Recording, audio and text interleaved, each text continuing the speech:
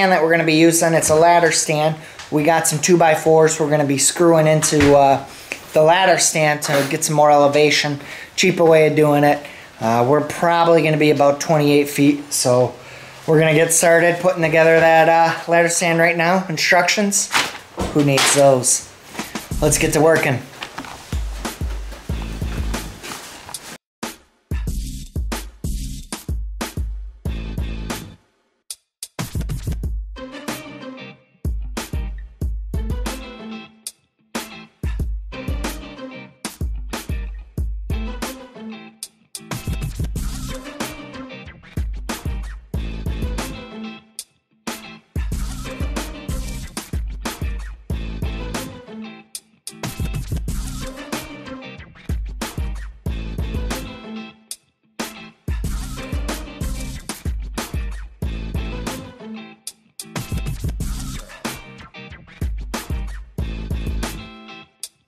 This is our third project that we got for today. We got Dave's stand right here. We got to go up there and we got to cut about a 4-inch branch down. Then we got to rotate the stand to make it face more into the corn. And we got to trim all of our shooting lanes. And it was about right here when we were out here.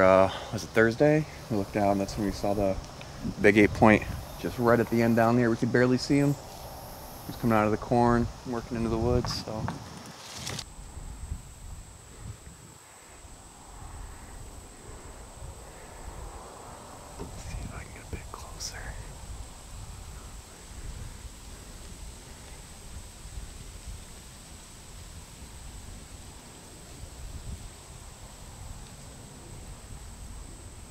Going into the woods right about where we're setting up the stand.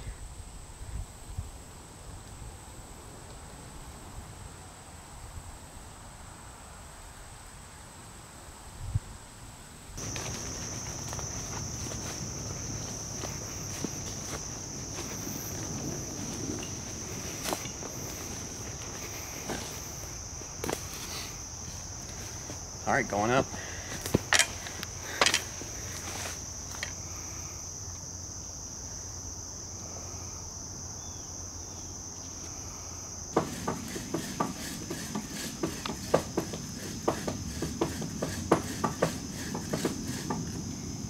What happens when you ask your brother to bring a chainsaw and he doesn't? Shut up and sit down.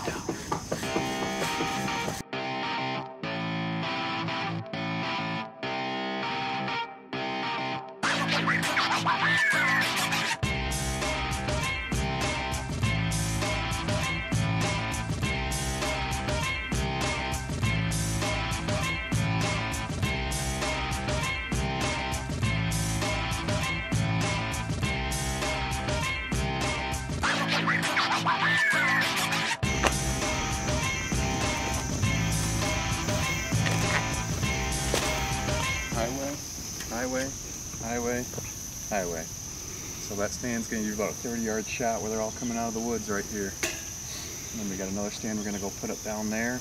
Call that area the schoolyard. But these stands are going to help us catch them just walking this field edge, coming right back and through. We got bedding back there. There's bedding far back there. So either stand you really sit, you just got to play the wind and they'll come right into these corners. So just trimming these up.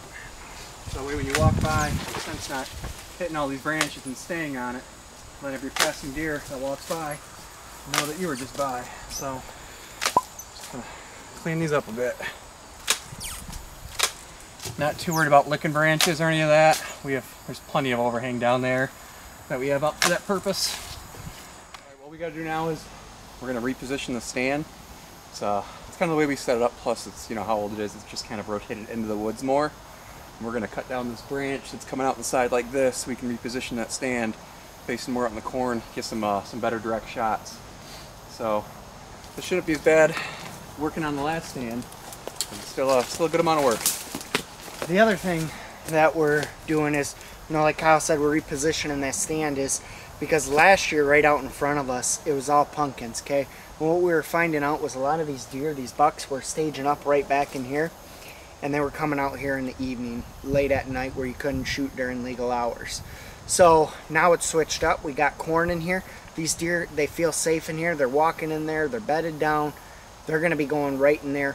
We have a little bit of an opening there And that's where we're going to be focusing a lot of our shot opportunities on, because we think that they're going to just come right through here at the edge of this point up here and just walk through, solid through all day long. We'll be able to get shots at them. So we're going to get up here and change the stand around. Let's get at it. Yep.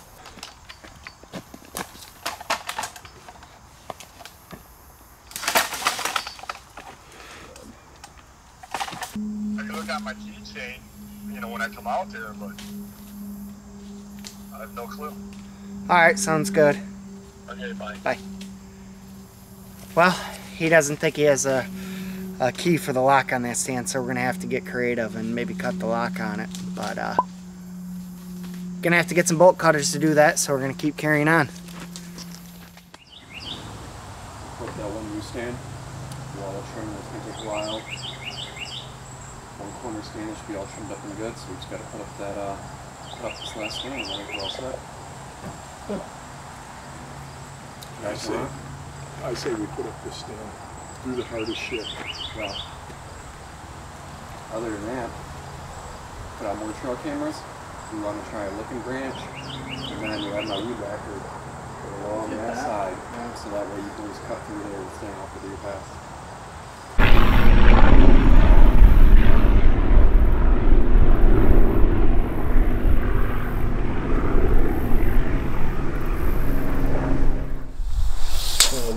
I'm looking at this now going, oh, I screwed up. I screwed up.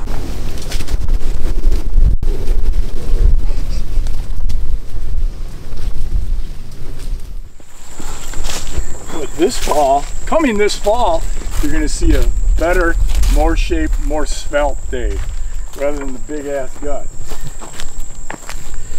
Got to get ready for Colorado elk hunting.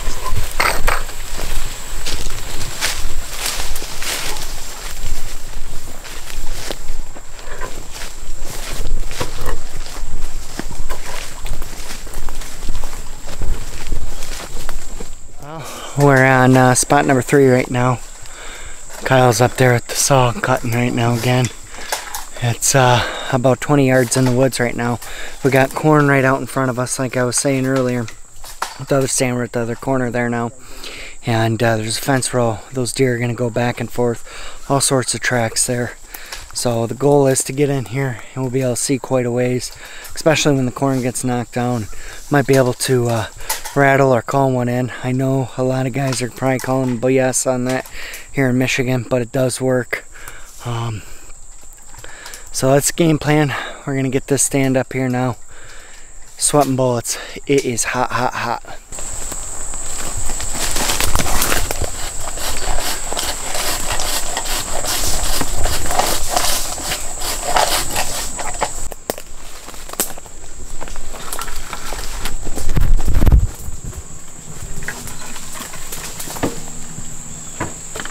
Where are we? We're in it. Excuse me. Good. Nope. What? Nope.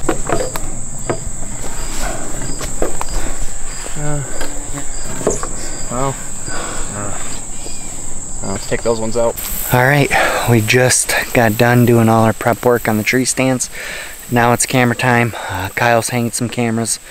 I'm hanging some cameras. In fact, this is my last camera that I'm just hanging up.